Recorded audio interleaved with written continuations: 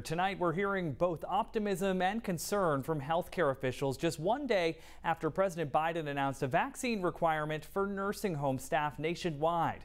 News Center Maine's Sean Stackhouse has more on what this means for long-term care facilities in Maine, already facing staffing issues in the state with the oldest population.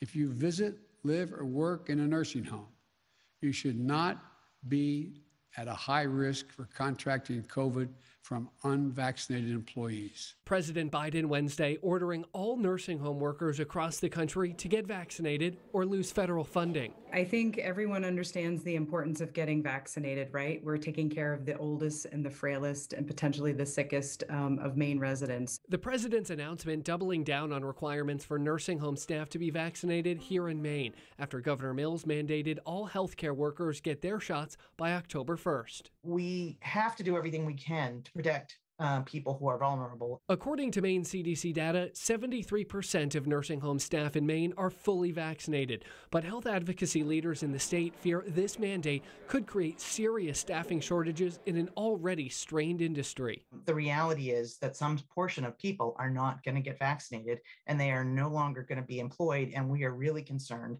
that the staffing ratios are going to fall so low that facilities across Maine are going to close. The Biden administration vaccine mandate doesn't apply across all the healthcare sectors. The real concern here is that workers will look for jobs in other healthcare settings. A recent survey of long-term care facilities by the Maine Medical Directors Association found that if staffing wasn't an issue, more than 63% of responding facilities would consider mandating COVID vaccinations for existing staff.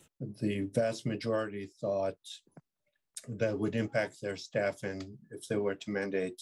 Maine MDA's Vice President Dr. Fazeli says, regardless, he fully supports both state and federal mandates. I think the first priority is to protect the residents in facilities. Looking to protect some of Maine's most vulnerable and hoping to still have the staff to care for them. Sean Stackhouse, News Center, Maine. Earlier today, the state released an FAQ regarding its vaccine mandate for healthcare workers here in Maine. You can find that on our website and mobile app.